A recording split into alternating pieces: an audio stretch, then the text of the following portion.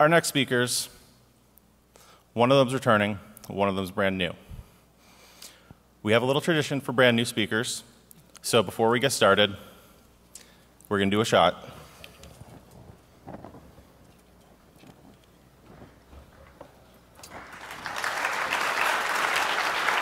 Sure. Break a leg, guys.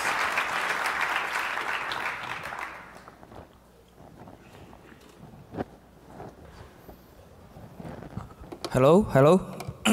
So good afternoon, everyone.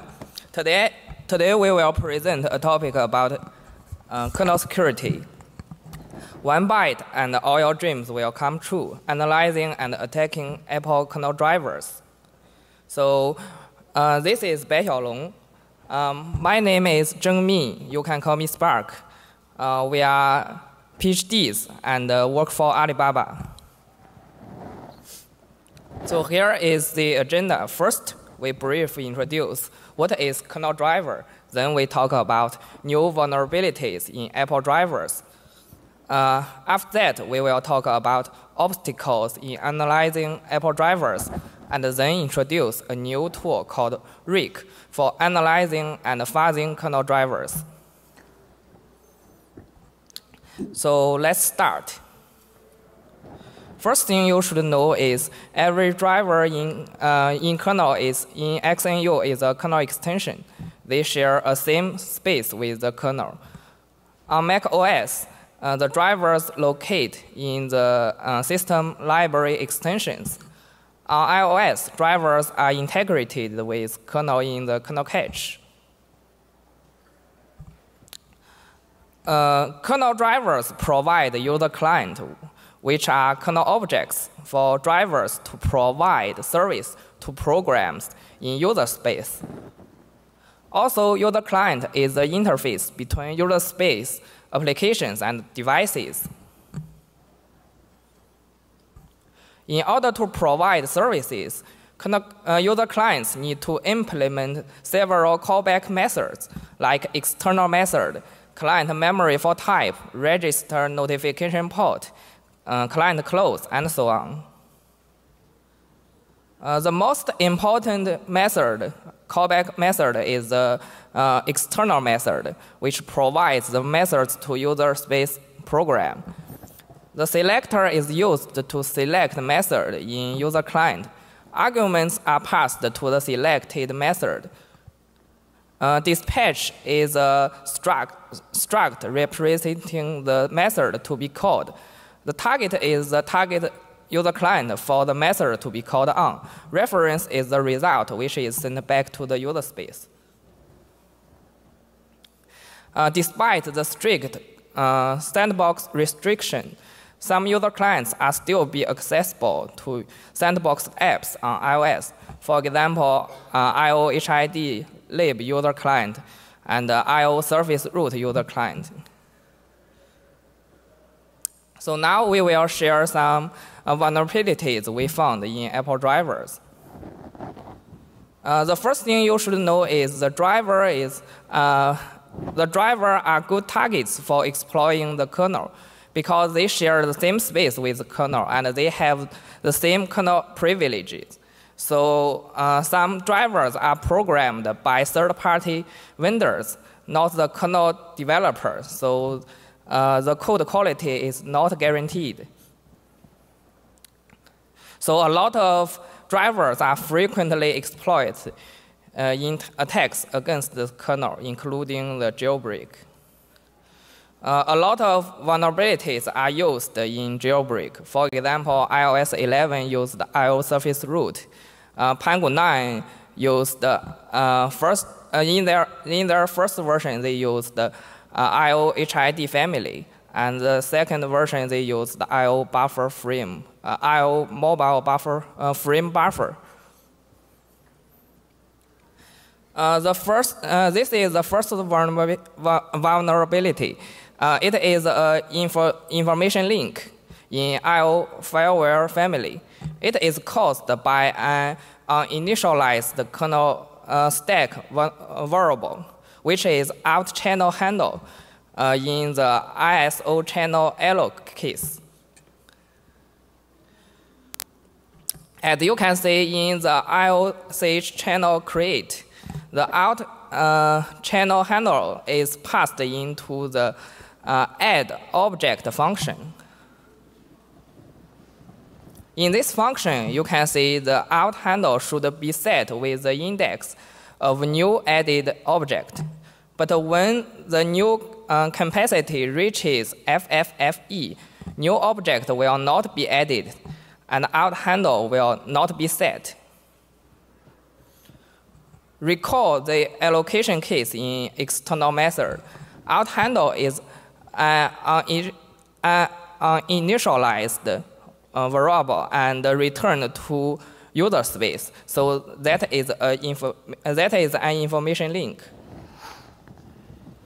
You can use this information to help you to get the kernel slide and then defeat KASLR.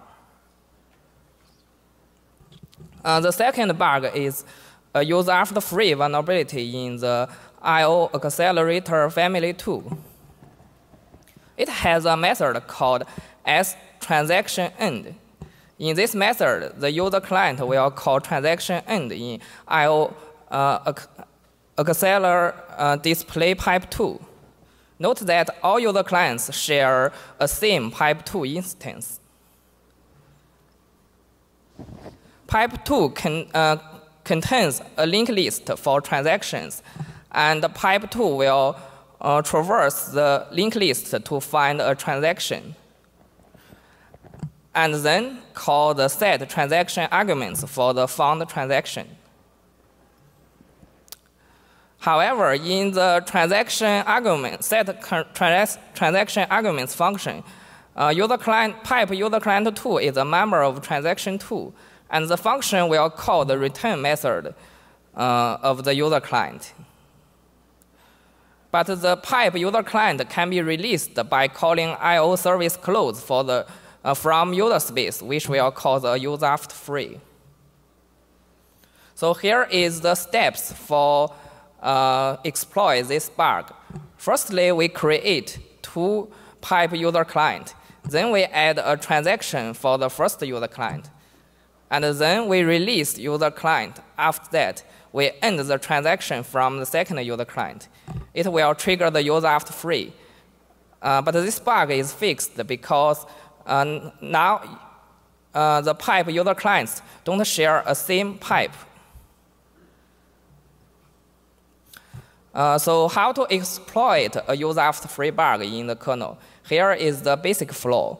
Firstly, we construct rope chains and then trigger the release. After that, we use a fake object with fake vtable to occupy the empty slot. Last but not least, we trigger the user after free by invoking the method of old object. The heap spray technique we used in this vulnerability is OS uncentralized XML. You can invoke it by setting properties of a device. Note that the sprayed data can be read and the head of sprayed data is controllable. So this is the rope chain for the privilege escalation. Firstly, we use a stack pivot to control the stack, and then get the pointer to the struct proc of current process. Then we get the uCredit from proc and set CRUID, CRRUID, and CRSVUID to 0. After that, we will use thread exception to exit the kernel mode and return to user mode. Then we can execute the system bash to get a shell with root privilege. The stack pivot we used in this rope chain is the following gadgets are used in the stack pivot. At the beginning, we use REX to control RCX. Then we use RCX to control ISP, which is the stack pointer. So here is the layout of gadgets in a rope chain. Note that REX is controlled by us. By using these vulnerabilities, we got a privilege escalation on macOS 10.11 13, 10.13.2, and 10.13.3. So here is a demo on 10.13.3. As you can see, we got a root shell in this macOS. So Xiaolong will talk more about drivers analyzing and fuzzing. Okay. Thanks, Scott. And next, well, we are going to show how we found those vulnerabilities. And Apple drivers are mostly closed-sourced. In order to find vulnerabilities, we need to do some reverse engineering. But it is not that easy. Let's first have a look at the decompiled code of driver binaries in IDEA Pro.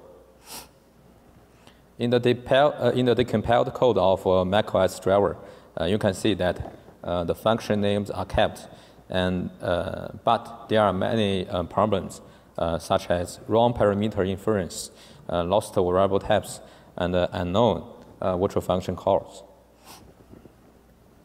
As for iOS kernel drivers, the situation is even worse.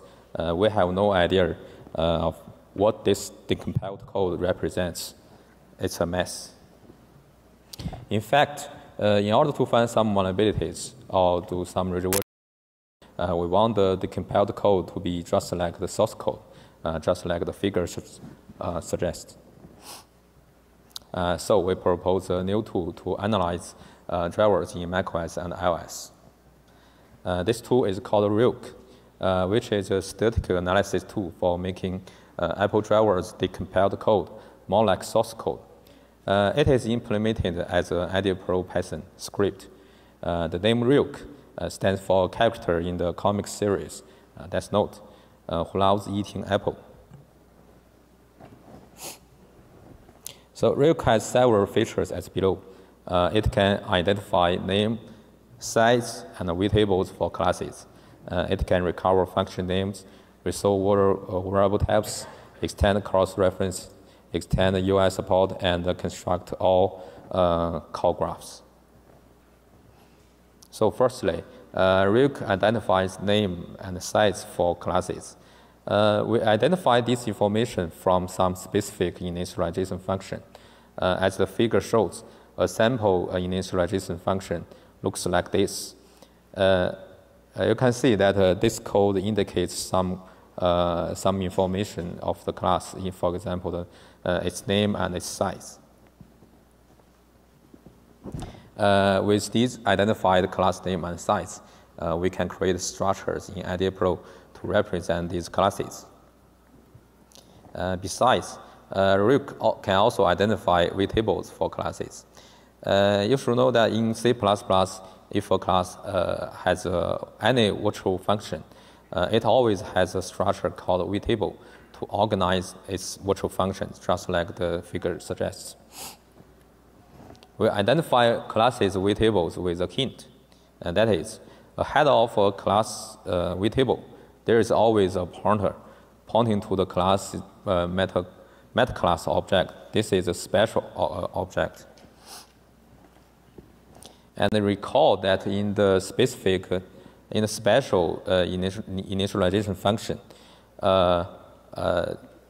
this function also shows where the meta class object is. So with about hint, we can use the meta class object address to find the class vtable. And after that, we can create structures in IDEA Pro to represent these vtables, and send the first member of class structures to a pointer to their vtables. The next feature of Ryuk is recovering function names. As we can see, iOS drivers are lost of symbols.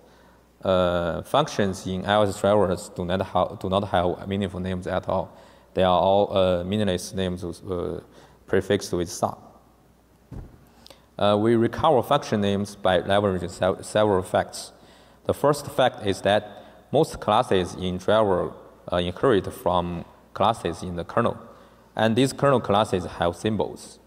The second fact is that in C++, when a child class inherits a parent class and overrides a virtual function, the parent's function and the child's function should have the same name and the same offset as shown in this figure.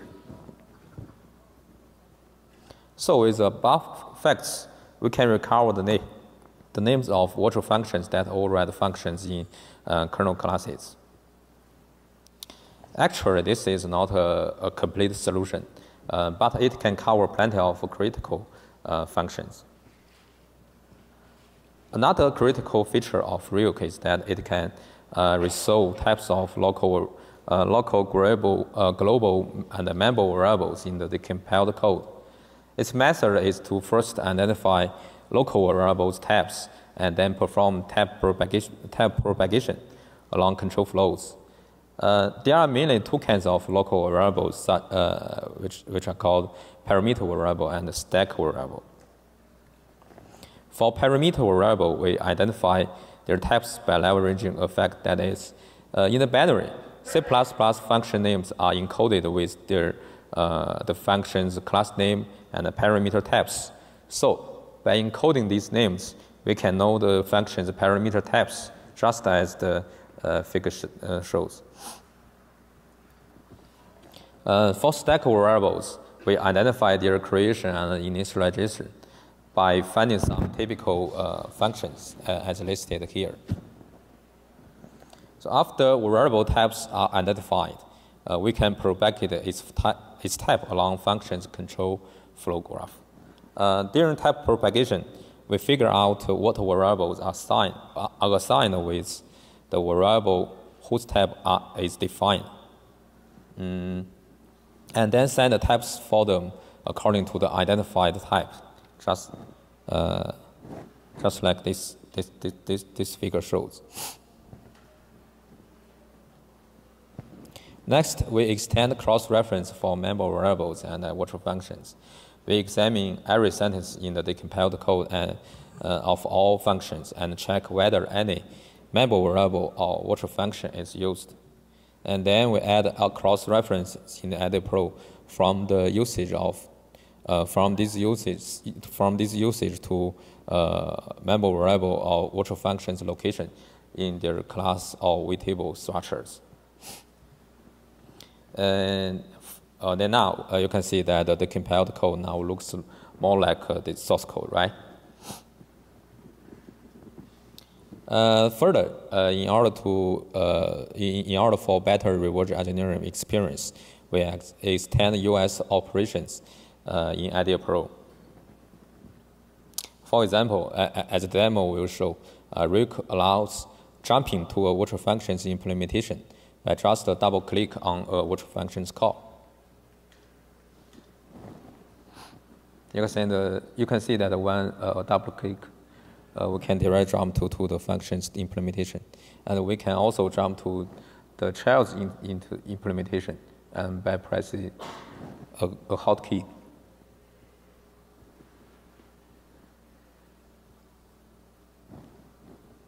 Okay. Finally, after variable types are identified, virtual function calls are resolved, and now we can generate call graphs for all drivers. And this call graph is very important for further inter-procedure control flow and data flow analysis. And now everything is ready. We can do manual analysis or other kinds of static analysis as we want. Below, we will show a use case of Ryuk, which is called Ryuk fuzz. The idea of Ryuk fuzz is to guide driver fuzzing with static analysis results. We implement it by integrating Ryuk with the state-of-art driver fuzzer, PassiveFuzzFrameworkOSX. Ryuk fuzz takes two steps. In the first step, it performs data flow analysis to infer drivers required user input formats. And the second step uses the inferred input format to get input generation in the fuzzing process and improve fuzzing efficiency. So in its first step, we perform static data flow analysis in the decompiled code to identify whether user input is checked in conditions and what parts are checked and what is the condition. Just like this figure shows that we can identify that the offset 24 and size 1 should not be equal to 6 or 1 in order to avoid this failed pass. And then we can know drivers' requirements on user inputs for different execution paths, and use such knowledge to get fuzzing. But PassiveFuzzFrameworkOSX only works on macOS 10.11 now. For later versions, there are several errors that need to be resolved. The first error is that it uses wrong buffer size to read the kernel header. PassiveFuzzFrameworkOSX suppose that the size of the kernel header is less than 1 page. But actually, after macOS 10.12, the kernel header is larger than 1 page. In order to solve this problem, we change the buffer size to 2 pages. The second problem is that PassiveFuzzFrameworkOSX uses a wrong way to infer the kernel text space.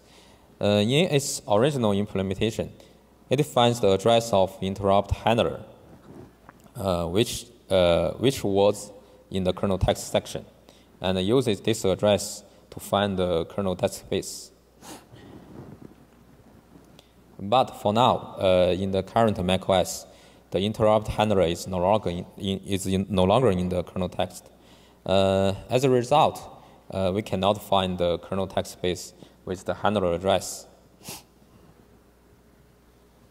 This change is caused by Apple's mitigation on the famous meltdown vulnerability. In order to defend against meltdown, Apple decides to move the interrupt handler and some other code related to the user space from the kernel text to another special location, just like the figure on the right suggests. So now the interrupt handler is not in the kernel text space. As a solution, we look for the kernel text space with another method. That is, we find the address of some other kernel functions. For example, the address of lock mutex lock, and traverse back to find the kernel text space. And this is more stable than the previous method.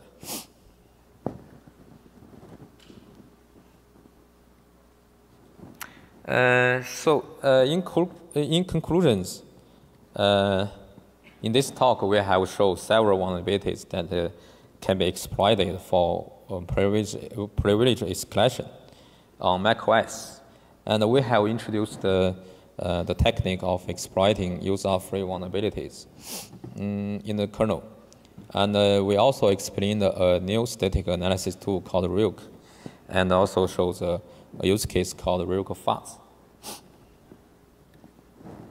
Most importantly, part of Ryuk has been open sourced. You can fork Ryuk or start Ryuk on my GitHub. And also, very welcome to follow us on Twitter and Weibo. My Twitter account name is bxl1989, and Spark's Twitter account name is Zheng. That's all. Thank you for your attention.